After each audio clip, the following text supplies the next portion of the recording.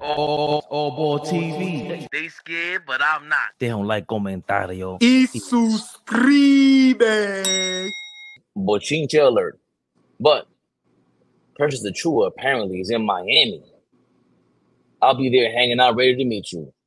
Precious Achiuwa is raising funds at Raising Cane's, pulling up to Miami for a good cause on a Thursday. If you are in the Miami area, I'm inviting you to join me at the Raising Cane's Doral location tomorrow afternoon for a special event of my nonprofit organization, What If Unlimited. When you mention our fundraiser at the register tomorrow, Cane's will donate 15% of all sales to What If Unlimited. I'll be there hanging out, ready to meet you. We're going to have a lot of giveaways. It's going to be a lot of fun. Thank you. See you there. Hey, what's up, guys?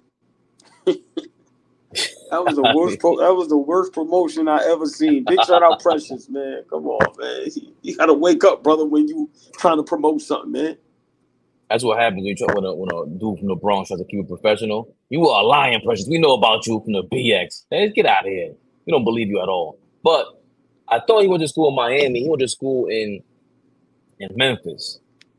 And we forget Precious Achiuwa was drafted by the Miami Heat. So there are some ties there. So they brought him to the league. He was drafted 20th pick overall. So he's a first rounder. I think there's something to Hold on. Gregory James, no BS. I was thinking that footage looked like they was holding them hostage. yo, that's a fact. 1,000%. 1,000%. And the Miami Heat might be holding them hostage there because I think the Miami Heat. I think that I've heard players sometimes say when somebody drafts you, a team drafts you, sometimes unless you break up in an explosive way or you get left with a bad taste in your mouth, then there's no reason to go back. I never hear them wanting to go back to their team. But the Miami Heat treat their guys right. We haven't heard anything about Precious Achiuwa not wanting to work. So he would probably fit the Miami Heat culture. That center they have. Oh my! Have you seen where? No. In Miami? Yo, Lenzel tried to give me a nightmare yesterday, bro. He said, "Yo, that kid that the Miami Heat have, he's 7 feet and can shoot threes 40%." I'm like, he ain't that good. We started watching highlights. Jesus, Mary, and Joseph. This guy's legit, bro. I mean, it's summer league, but he did a lot of it in college, and now he looks great. So Miami's always with them sneaky picks. This guy's a first rounder. He looks legit, bro. So Miami's trying to do their thing. I can see them adding Achiuwa there. No problem. Why not? Why not take a chance on him? What else do you guys have to offer? You have Jimmy Butler there making $100 billion. 29. Salute. Good morning, James. Salute to the guys. Chill, Will, what's going on? If we can pull off getting Capella without losing Mitch or Deuce or any rotation players, I could be on board. I just think when we're trying to make deals without giving up money or trying to match nowadays, it's going to be harder to do that. Let's give Randall this season at least. I'm willing to go longer than that, me personally. I just don't. We got to see him in the playoffs and more pressure moments. And that's what we all look forward to with Randall. The big games, crunch time. I don't care if we're playing against the Atlanta Hawks or the lowly Detroit Pistons. If it's crunch time, I want to see what you do. The only game-winning shot I remember Randall hitting was against the Miami Heat on the corner right there, damn near in the corner on the wing. Yeah. And he was fumbling and bumbling the ball. That wasn't really he created it. And every other time he looks, he gets he's not emotionally together. So that's what I want to see. Use every one of those games as a moment, as practice. Or hold on, we're going to be doing this in the playoffs. Don't worry about everything else. Stop thinking about anybody else. Worry about the best that you can do, and that's it. But I definitely want to give him to this season because, bro, Bridges in one corner, OG in the other corner, Brunson on the court with you, DiVincenzo on the court with you. There's going to be no excuses for you. We got to be honest about that. But go operate. Go do your thing. Yeah, I mean, I agree. Like I said, I've been saying that we owe Randall this season. But I would give him the extension. I'm not going to even lie. when you played that clip of what Garnett was saying, it just made sense. It made sense, you know. Got to put my, you know, like I said, I'm not in love with Randall. Pause. I'm not in love with Tibbs, but you know, you got to love them for who they are. Randall is a solid player. He's top 5 power forwards in the league. You can't name 5 power forwards better than him.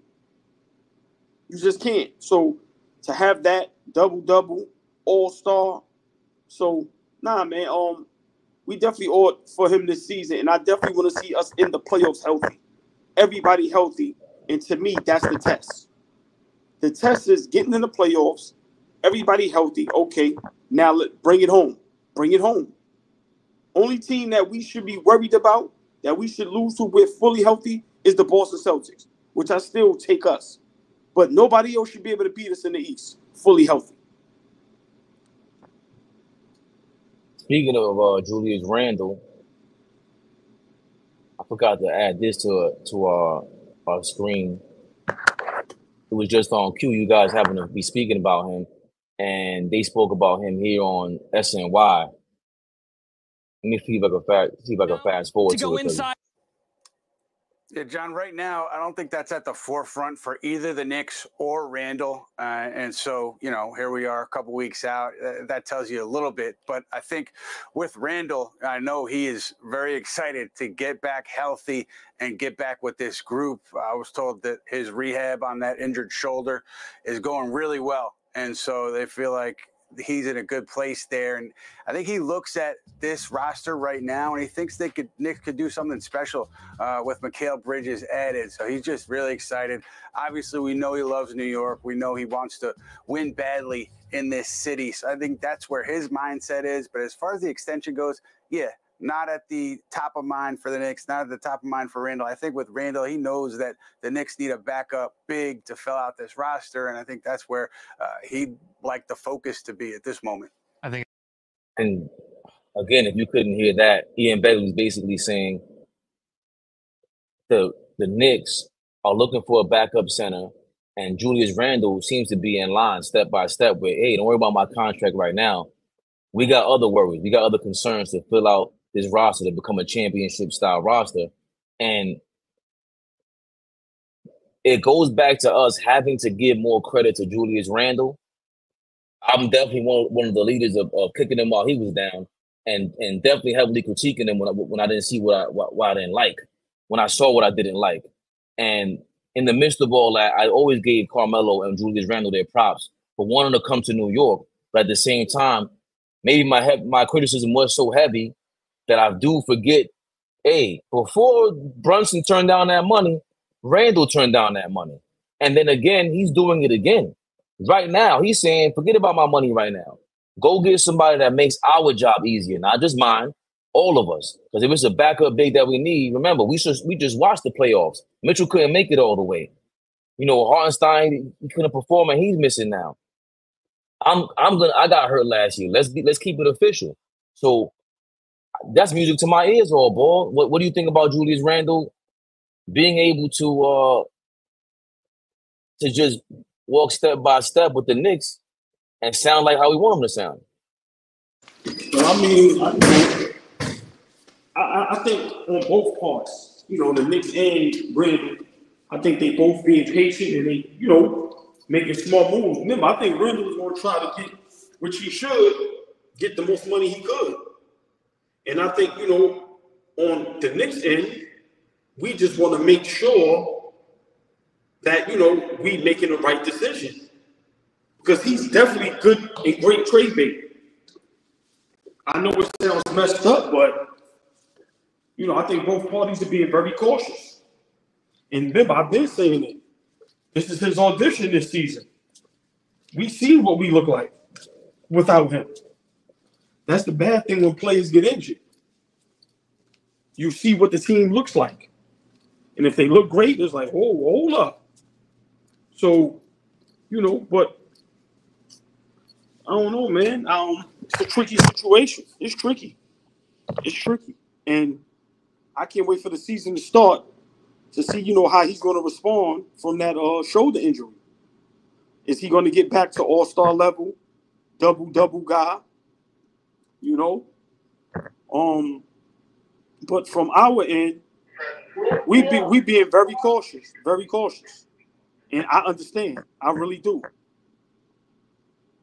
I think the caution feels like it's more about the money and the cap situation. Because if there's no salary cap, like imagine a world where there's no salary cap. We sign everybody for $200 million and just keeping the team together. Because James Dolan gonna be like, "Oh, bro, here you go. Just pop my channel off, man. I really don't care about this. Like I really don't care about what we got to do to keep you guys here. I like you guys. These are young. Randall doesn't get in trouble. I've never seen Randall in trouble. I've never heard anything about him just on the court. He looks kind of crazy. Well, outside of that, same thing with Russell Westbrook. We don't hear about Russell Westbrook getting in trouble. Yeah, they crazy on the court, but they're good guys. So I think the cautiousness has to do with, or the caution has to do with the Knicks just saying, yo, we can't just sign anybody to whatever deal. There's a cap in place, and in 4 years out, this is what it looks like, and whatever. And the fact that they're working lock and step together, Tibbs, I've heard already several times, Tibbs and James Dolan love Randall, and they're showing him a lot of loyalty, going back to what we said about 50 and Eminem. For those to be public statements like that, I don't think that's an accident. I think trading him is a lot harder than we think, than we can ever think. Because if the owner has that love for you and the coach has that love for you, even if Leon Rose said this is the best thing we could do, they might look at him and be like, I don't care what you say. This guy came here when nobody wanted to come here. This guy dealt with all of booing. None of these guys, none of these kids, Brunson, Hart, DiVincenzo, none of them dealt with the worst of this crowd. He did. He did that.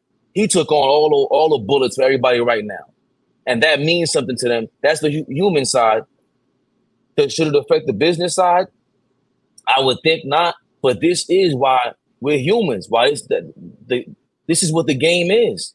When somebody presents that to you, you got to look at it and be like, nah, hold on a second. You can't just trade that guy. And as fans, look how we feel about him now. Oh, imagine us feeling this way about Julius Randle 2 years ago. That never would have happened. So the fact that he won us over, that's beyond the victory. Yeah, but at the same time, it's still business. And that saying, you can't, think with your heart, not your head, or vice versa. I forget how it goes. And no matter how much you love a person, you still have to do what's best for you. And I'm not saying Randall's not best for us, but I'm just saying if a scenario comes up where we can win a championship, moves will have to be made. But I'm all for Randall staying here with us. Like I said, I'm gonna keep repeating it. Kevin Garnett said it perfect. And who else but a guy like that who understands? It's like the same situation in Boston. The same situation. I'm not saying, we have a Garnett or Paul Pierce or Ray Allen, but I'm just saying Garnett understands going somewhere and wanting to win. AllBall TV. They scared, but I'm not. Deja un like, comentario. Y suscribe.